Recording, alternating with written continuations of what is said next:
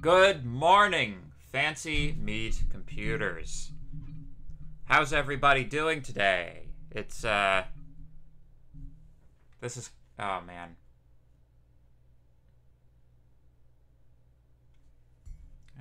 That was, not the greatest way to start off a stream, eh? Anyway. Good morning, everybody. Hope everybody's doing well. Before we get into our lecture material for today, I wanted to just discuss this. Oh, that's the wrong announcement feed. I'm looking. You guys would be like, "What is that? That's not what we're doing." Let's see. There's an announcement, and I said to the CS Society that I'd bring it up in class, so here we go. So apparently the Computer Science Society is looking for some class reps. So if you're interested in bringing your skills to the table with respect to representing your class, then, you know, you have an opportunity to do so. How's my day been so far? Well, it's been rainy, you know. Ugh. Yeah, it's kind of like the kind of slow morning you have after having stayed up a bit too late to watch the election results come in. Yeah. So, the president of the Computer Science Society is recruiting year representatives for their team, and, yep, I'm speaking about this now. Quick summary of what they were hoping for me to talk about. They're hiring year reps, and applications are out now. There's the link. The forum is also on Discord if you're a Discord-type person. As a CS Society year representative, you will be responsible for actively communicating with computer science students to determine ways to improve student life. As a professor, I would throw communicating with the professors as well. Sometimes I've had class reps that have actually, you know, had a profound impact on the manner in which the semester has gone, last semester in particular. But, yeah, so I view this to be a much more important role if you're actually communicating with people correctly. The election was a rerun. Yeah, that's true. Yep. It's like, can somebody please explain to me why this was necessary? Yeah. Yes. So, yes. So you would have to attend weekly meetings, relay information to your peers, attending some super fun events, or planning some of your own, being a voice for your year. Applications are due this Friday. So there you go.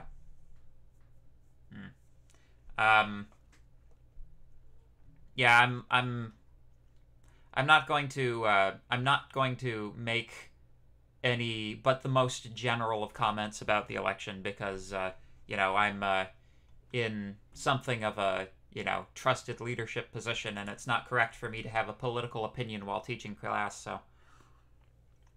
Except for the fact that the results of this election seem to be startlingly similar to the results of the last election, so it seems, I think it's a nonpartisan stance that the whole thing seems to be a huge waste of money, but yeah. Yeah. So,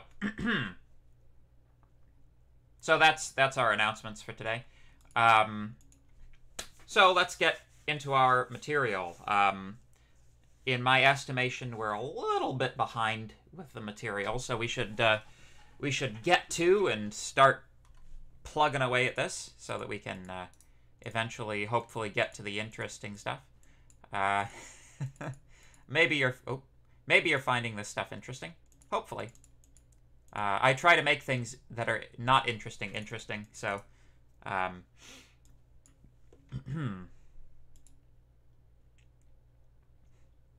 Boop. Boop.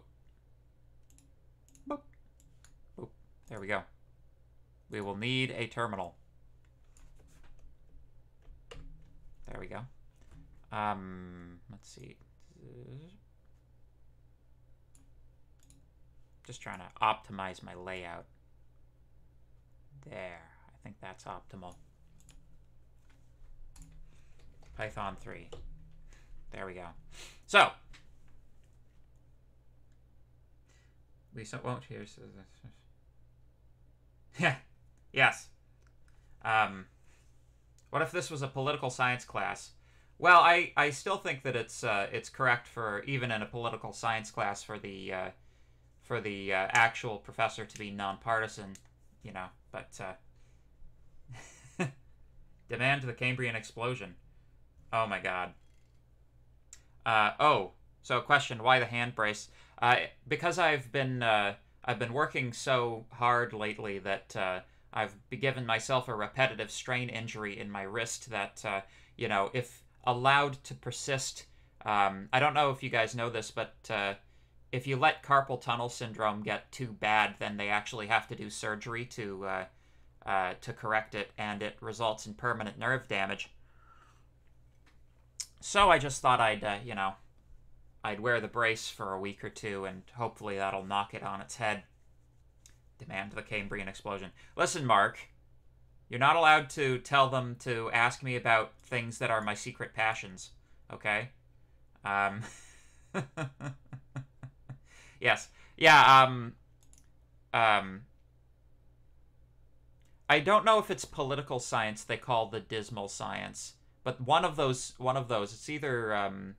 it's either poli-sci or social sciences they call the dismal science. But yeah, it's okay. Everything's under control. I got myself a very swoopy ergonomic keyboard, so that'll also help relieve my wrist strain. But yeah, cool. It's a look. Yeah, I should get a matching one for the other one, eh? I can be like, you know, I should put spikes on it like Batman. Yeah. What are my thoughts on the Industrial Revolution? Hand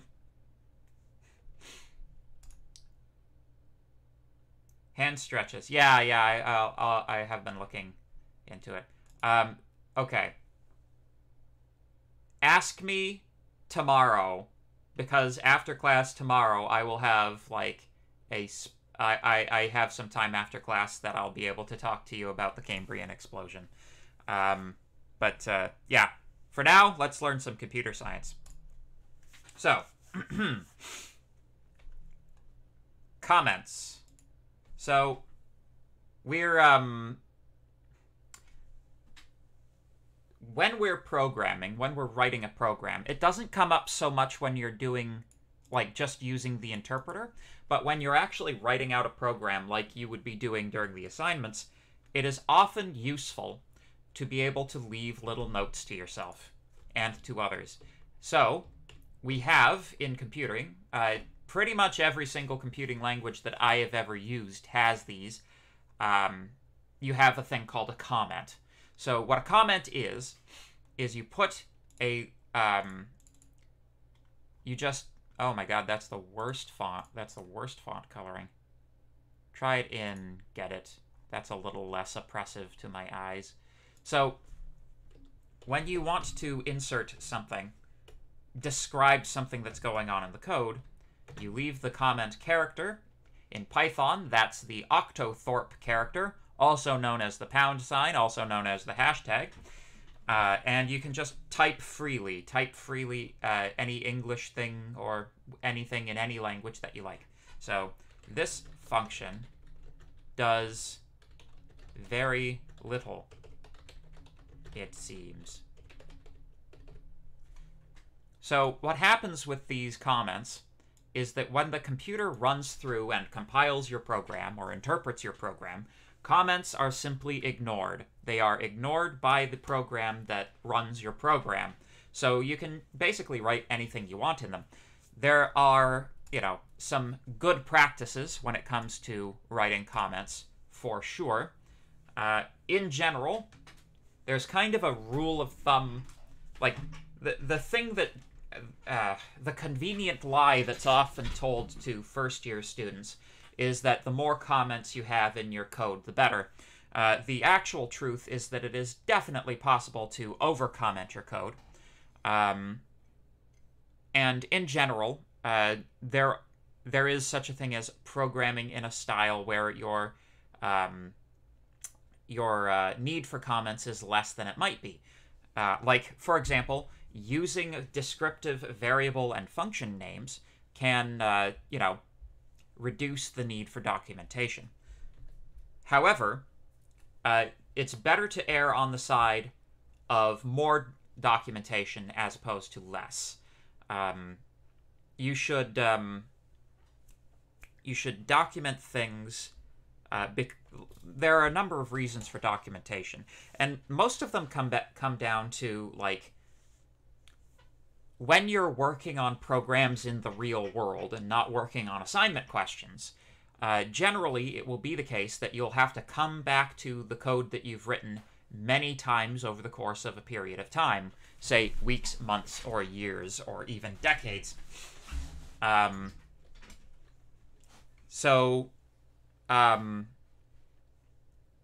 It's useful in that sense to be able to, have some notes to yourself about what the hell is going on.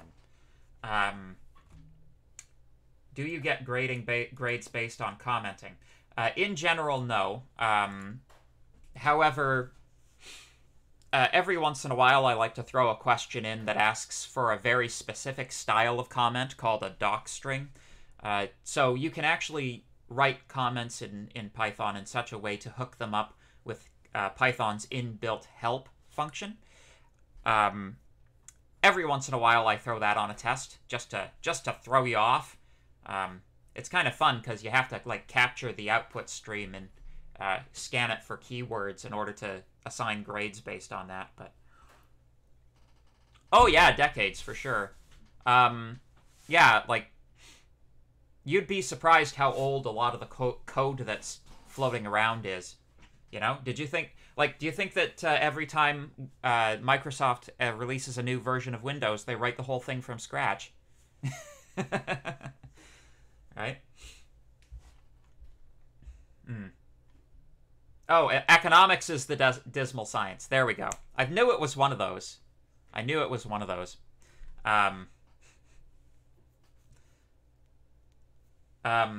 So, again, we're not going to be grading for comments, but they're still a good idea. And, the auto grader doesn't know how to look for them, so that's why we're not grading for them. But still a very good thing to know how to do. So, yes. This is a little bit verbose, but for me, I think the only valuable comment here is the first one. But yeah. So, yes. So, comments. Comments are good. Use comments. So, I thought Bill was in the back hacking away at his keyboard. Man, I'm sure that guy hasn't written one piece. I don't think he's written 3 statements of code since the 80s. Honestly. Bill Gates is a much better businessman than he is a programmer. What are docstrings? I'll show you briefly. We have some slides on it coming up, but I'll show you briefly. So if you want to document a function, if you use triple quotes, anything inside of the triple quotes, this will show up as help information. So if you then, down here, let's just get rid of that.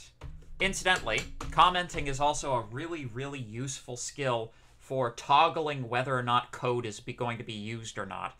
So I just used a comment to, comment out this print statement because I don't want it to run. I want to keep the code around because I may want to, restore it later. But by commenting it out, you can toggle it so that it won't run on this execution. Or any execution until you fix it. So, help. What did I call that function? Intersect. There we go.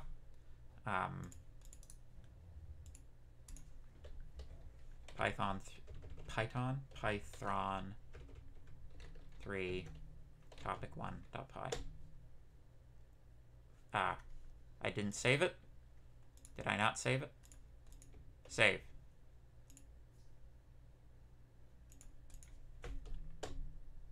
There you go. It expects it indented. All right. Okay. Save that. Yes.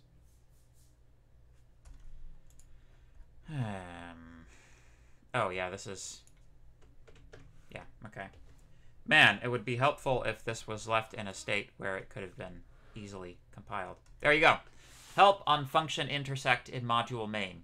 Intersect. It gives you the prototype, and then it says the information that you include in the docstring.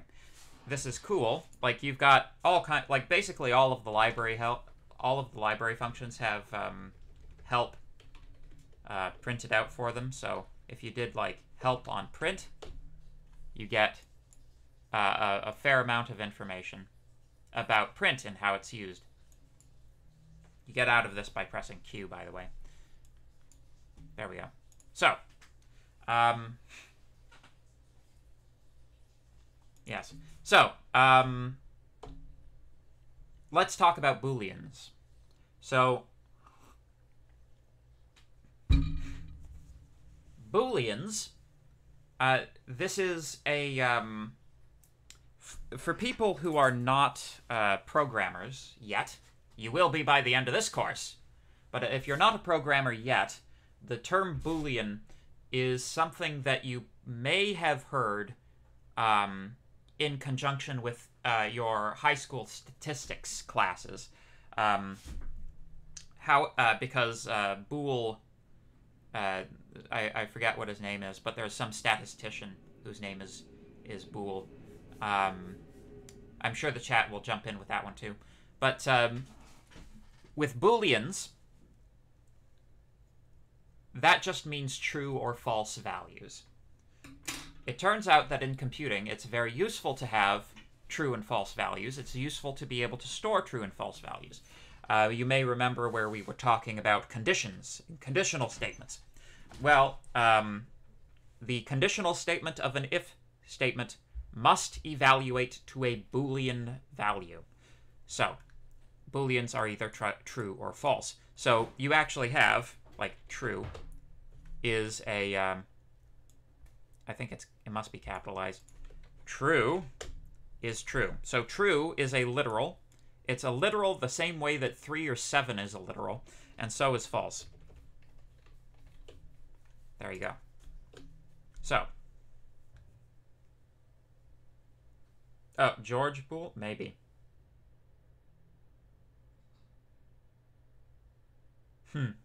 For those who hate Python, Boolean conversion of x is slower than not x. That's interesting. Thank you, Mark.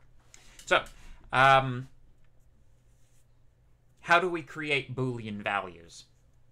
Well, we've got a number of operators, which are called comparators, which will yield a Boolean value. So if we wanted to inquire, if we had a value x is equal to 4, and a value y is equal to 6, we can perform various operations on these two values to determine, how they compare. Are operators literals? No, operators are operators. Literals are literals. Is x equal to y? False. Is x less than or equal to y? Yes. Is it less than y? Yes. Is x greater than y? False. Is x greater than or equal to y? False. Is x not equal to y? That's true. Not equal is the same as saying not x equals y.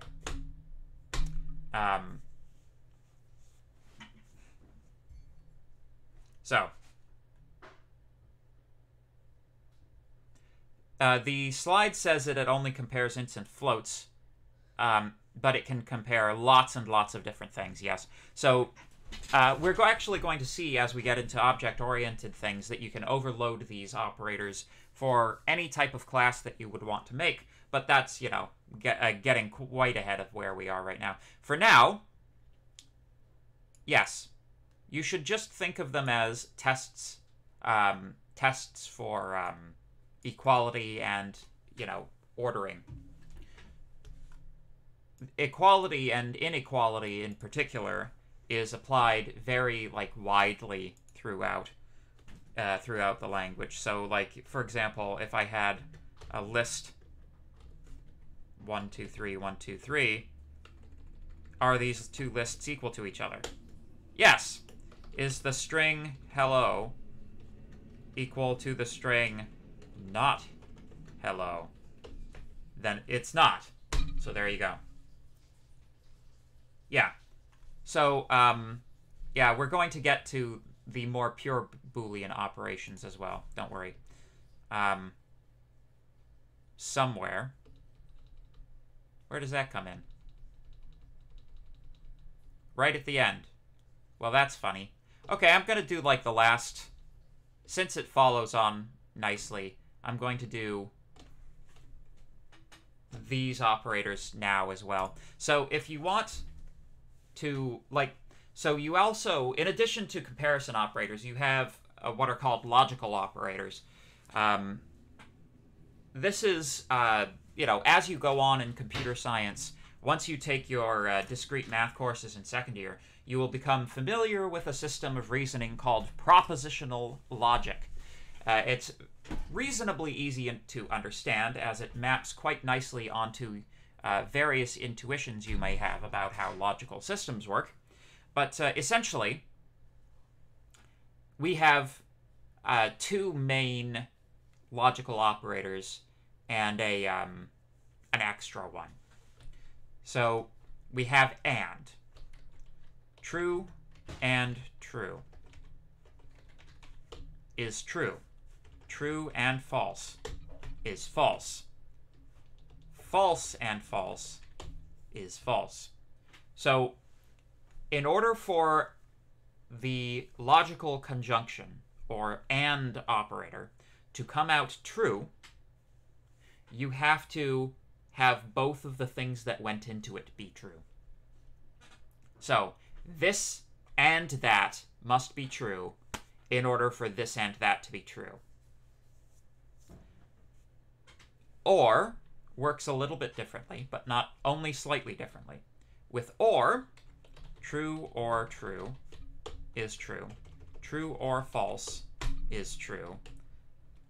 False or false is false. So in the case of the or operator, one or the other of the two statements that you put together have to be true in order for the result to be true.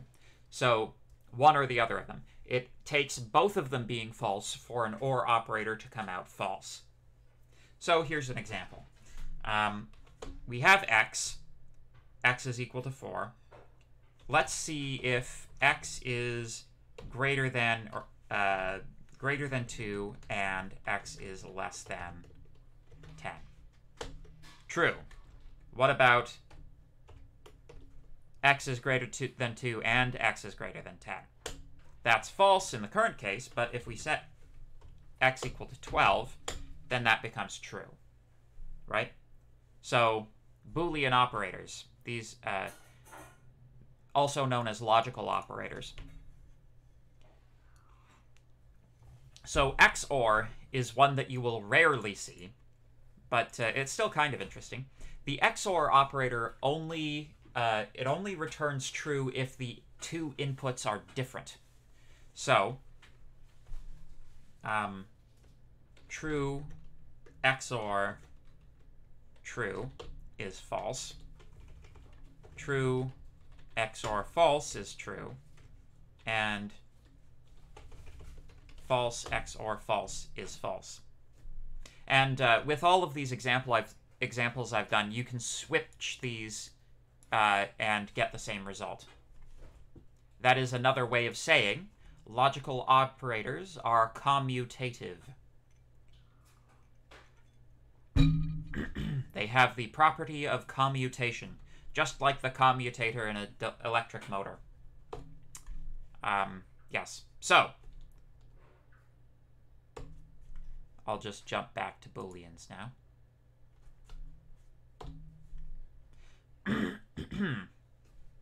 So, very quickly, it should be... I've mentioned this a couple of times in class before, but it's important to understand the difference between a single equal sign and a double equal sign. And this is true in most programming languages. Some of them pick out one versus the other based on context, but most of them you need to understand the distinction. When you have two equal signs, you are testing for equality. When you have one equal sign, you are performing assignment.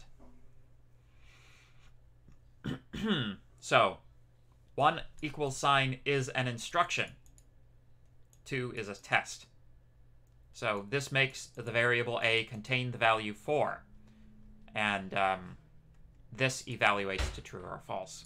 There's really, like, the only way to, like, really get it is to mess it up a few times and have the interpreter complain at you and then have to fix it. That's the only way to really get a lot of this. Like, that's actually true for, like, most of what we're talking about here.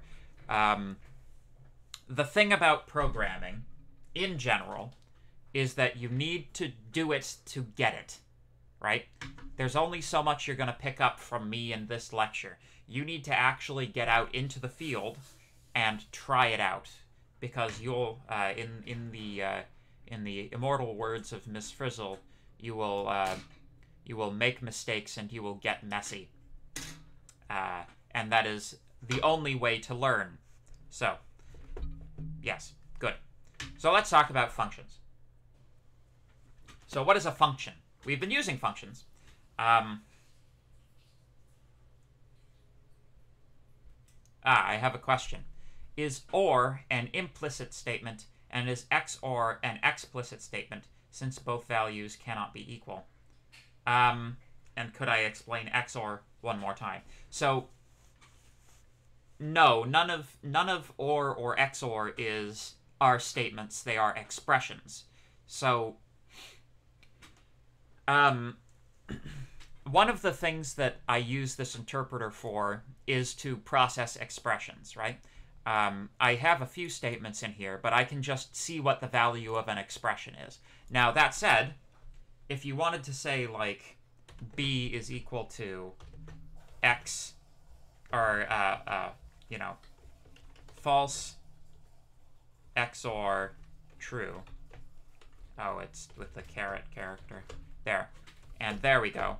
So that is an expression which is inside of a statement, right?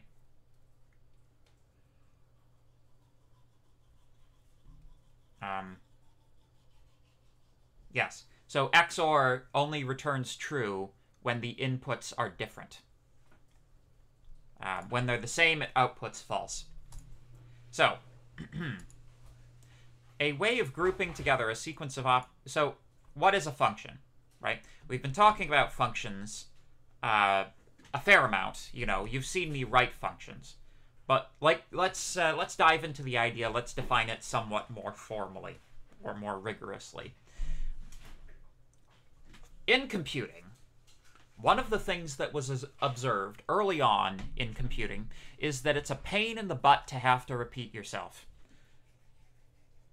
When you're writing a program, we try to write our programs so that they are maximally useful. But what it means to be maximally useful is it means that your program can be used multiple times under different scenarios. So what we have in Python and in a large number of other languages is a unit of abstraction called the function. The function allows us to take statements of the language, group them together, specify outputs and inputs to it, and we can refer to the function name rather than having to repeat all of the statements of the function in the program itself. Whenever you're programming and you're noticing that you're using copy and paste to copy pieces of your code to other parts of your code, you should not do that. You should use a function instead. Universally. In theory, there should be no reason to copy and paste your code. In practice, it's going to happen, but, you know. Copy with modification. Like, the less modification you do to something after you've copied it, the more likely it is that you should actually be writing a function. So, the way that functions work, and the reason they're called functions, is that they're similar in concept to the mathematical functions that you'll all know and love from all of your math courses. Things like cosine, exponentiation, and logarithms. So, here is the syntax of a function. A function is declared using the def keyword. You then specify the name of the function and a list of input variables in round braces, comma, separated. That's round brace delimited, comma, separated. We then have a colon.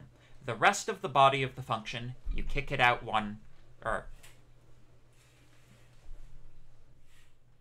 there we go. Trying to get it. There we go. You kick it out one way, one tab, and everything that's at that tab level is inside of the function. At the end of the function, it is normal and correct to have a return statement. The return statement takes one of the variables or values produced by your function, and it specifies that as being the output. So the output is the thing that the function returns to the thing that called it. So, yeah.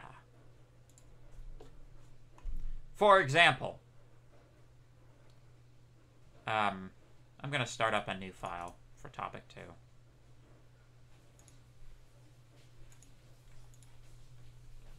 Get it, topic 2.py. There we go. So, I am writing a function, def function, Pythagoras. It shall take a, b, and yeah, we want to calculate the hypotenuse. So, c is equal to a to the power of 2. Oh. All my buttons are like I'm still getting used to the keyboard. Plus b squared. Return the square root of c, which, as all you math whizzes know, is c raised to the power of 1/2. So there you go. Pythagorean theorem. This is the return result. So, if I wanted to store the return result into a variable, say x, I could say, what is the result of Pythagoras called on 3 and 4? And then I could use that result or just print it.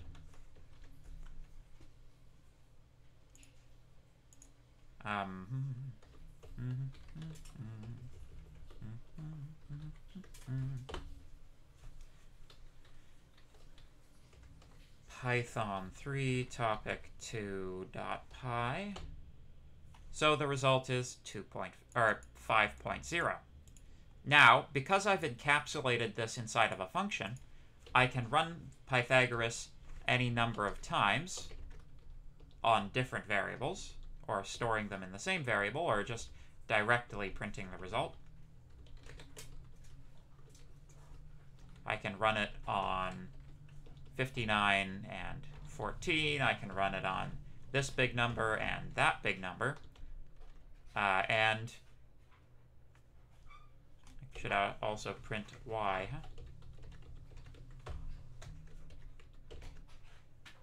There we go. And there you go. We get our results. So it encapsulates the calculation, right? And you could say, oh, well, you know, this is a one-liner. It's trivial to write a function for such a small small operation that you can perform in one line. And it's like, yes, that's true. But imagine if this sub-program was like 50 or 100 lines of code. That you certainly wouldn't want to be repeating. So,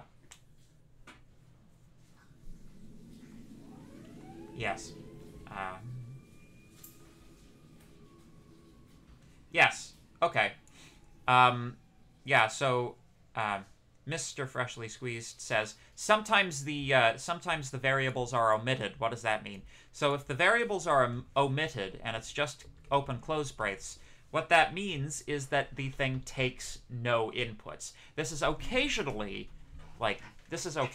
useful, but you won't see much of it in this class. In this class, in order to hook your solutions to the assignments up to the autograder, it is 100% necessary for us to be able to feed inputs into them. In order for that to be the case, there have to be inputs specified. The, shall we say,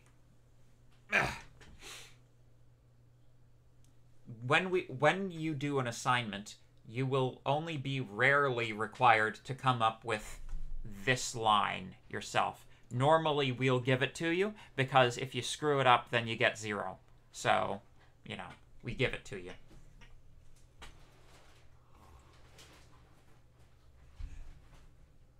So, assert Pythagoras 3/4 equals 5 would return true for this function, assuming the function is working properly.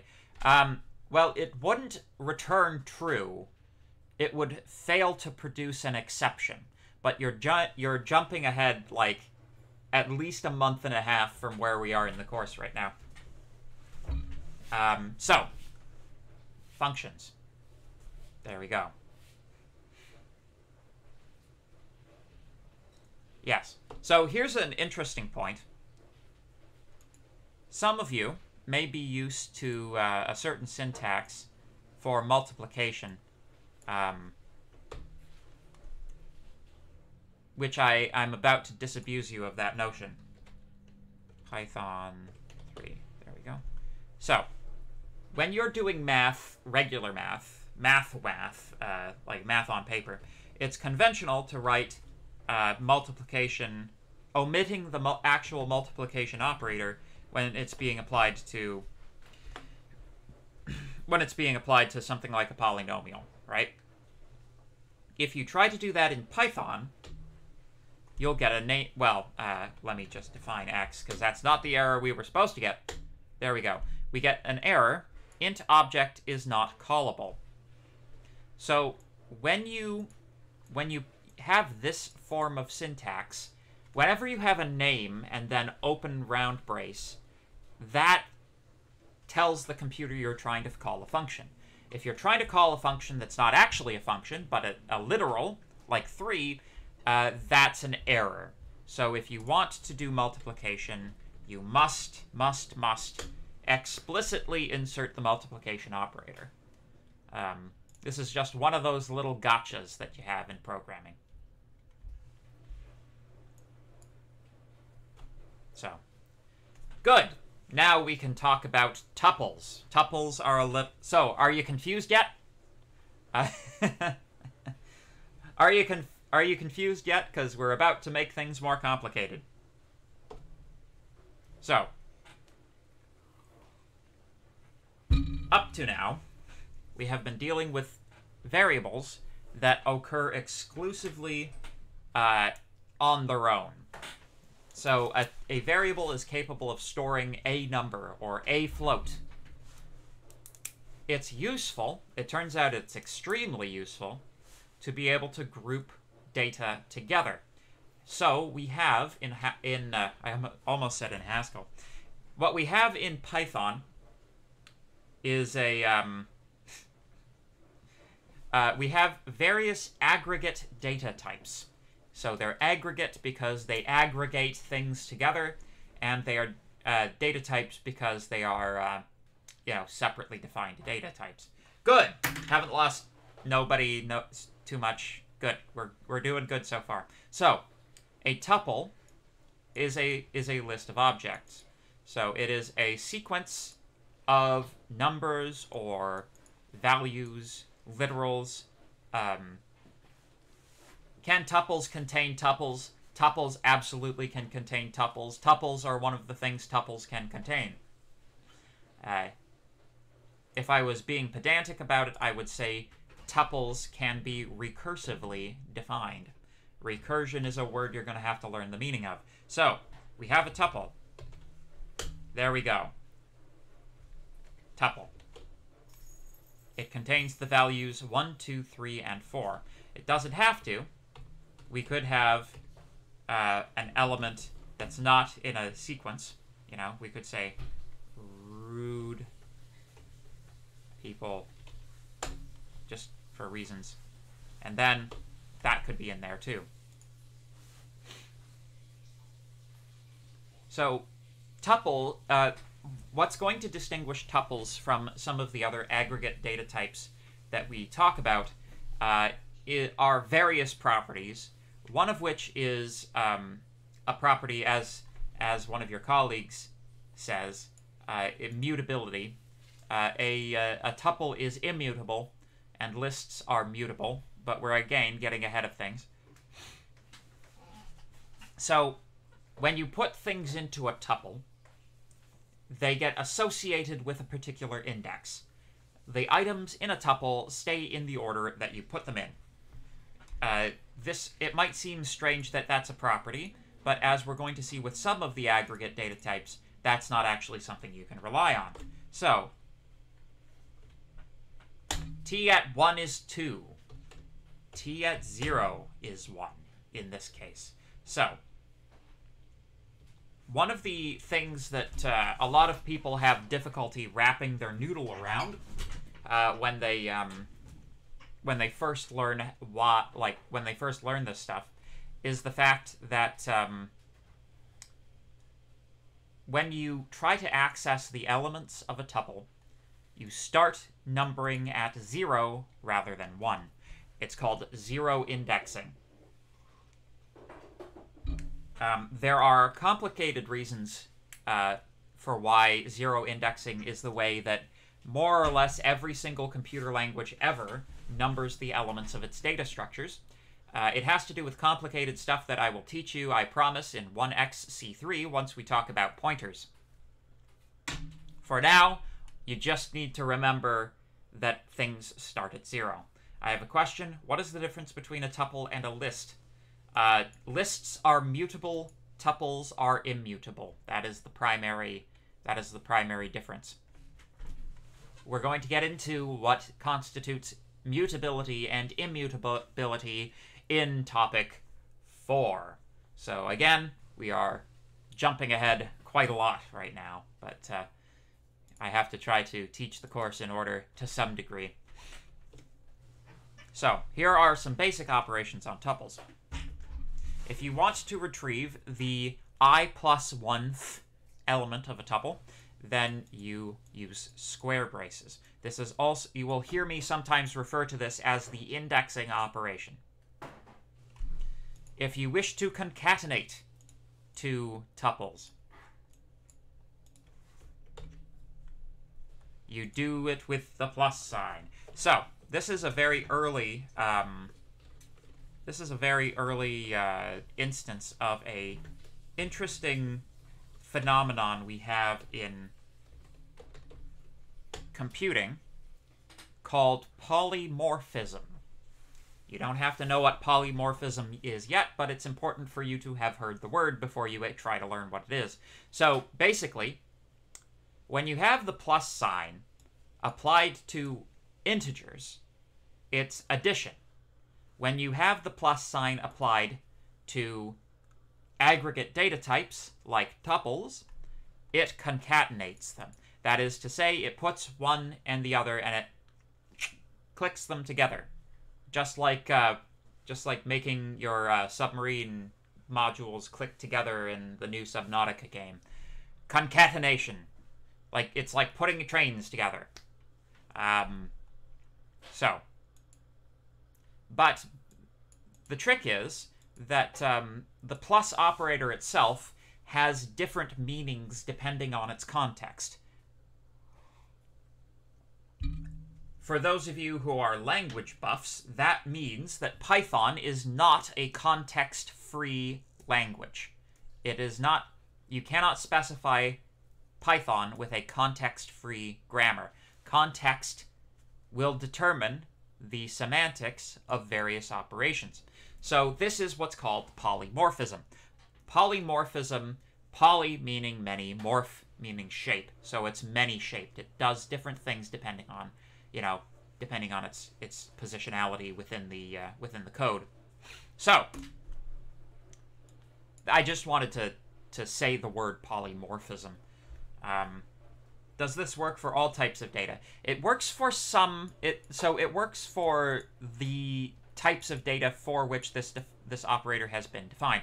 That's the thing about polymorphism, is that all of the definitions have to be hiding somewhere. So if you have one of the more exotic data structures we'll be dealing with, which is called a set, you'll see that the plus operator is unsupported for operands of type set and set, so it doesn't always work on everything. There are things for which it's defined and things for which it's not defined. It's not universally defined. However, yeah, it works. It does work on tuples. So, does 1, 2, 3, 4 plus a B work? Yes, it does. With a tuple, it doesn't care what the data type is of the thing that's in the tuple. Does polymorphism mean the same operator / method behave differently depending on their use? Yes. Yes, indeed. There is there's a more rigid definition of it when you're talking about object-oriented stuff particularly. We have various types of polymorphism. However, for the moment, like polymorphism, you should know what the term means, and it's all polymorphism means is the thing does different things depending on what's applied to it. Yeah, it also works for strings, that's true. So, we also have a length operator, which is very quick, very simple. All len gives us is the number of elements in the thing. So this has 6 elements. If you want to search, you use in. So,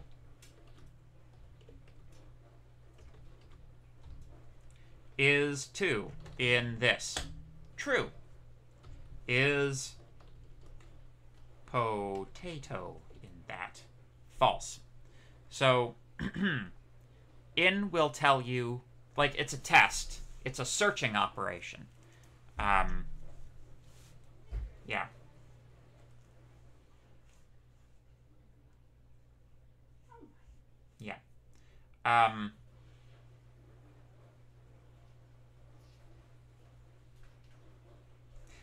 So, Roger has, like, a strange type of bracket that's round on the inside and square on the outside. No, as far as I'm aware, that particular type of brace is not used inside of programming. If you want to perform the Boolean negation of the search operation, you simply put the not keyword in there. So, I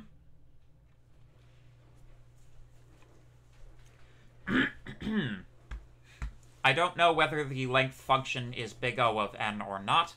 It's possible that because in Python everything is being stored as a class, it's possible that the class is keeping track of the length of the thing as it's being formed. So it's possible that it's just looking up some value that's being stored by Python and that it's not actually counting the number of elements in it. However, something like a search or a sort operation, those certainly would be big O of n. Quick question. Polymorphism is essentially using functions from a separate class into the main program. No. Polymorphism is when a function does different things depending on what it's applied to. So if this plus operator is our function, it does different things when you apply it to integers versus tuples. Therefore, polymorphic. So, there you go. I think that we're going to call it there. Thank you very much for listening in. If you have any quick questions, I'll take a quick question or two, but I got to get to my next class. Yeah, length is big O1. Good. Okay. We're confusing the people who don't know what big O is. don't worry, we'll go over this. They're talking about the how long it takes for the algorithm to execute relative to the number of elements it's executing over. So we're going to get into it. You don't have to know that yet.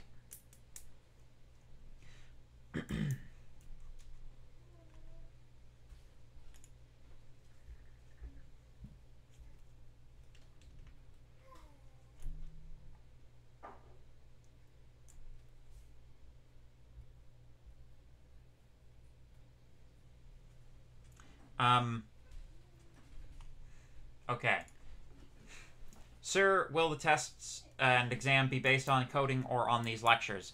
They will be based on coding. They'll be much more similar to the assignment material.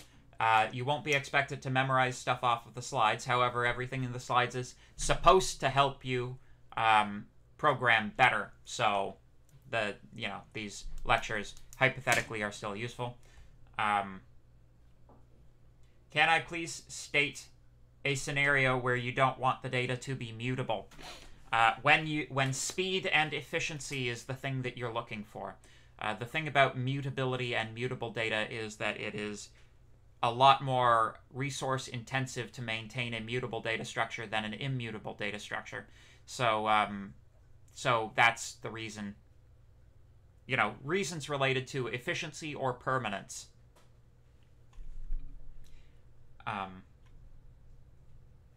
When you're applying the length function, it says it only applies to one argument. You're probably missing an extra set of braces. You're probably doing something like that, right? But that's not a tuple.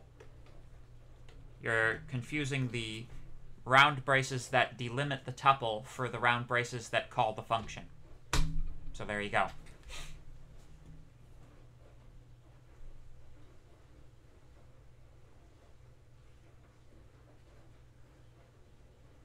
Does the exam have the same format as the tests? Yes. All right, take her easy, folks.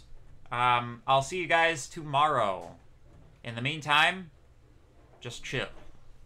Today is a chill day, so you should try to chill at some point today.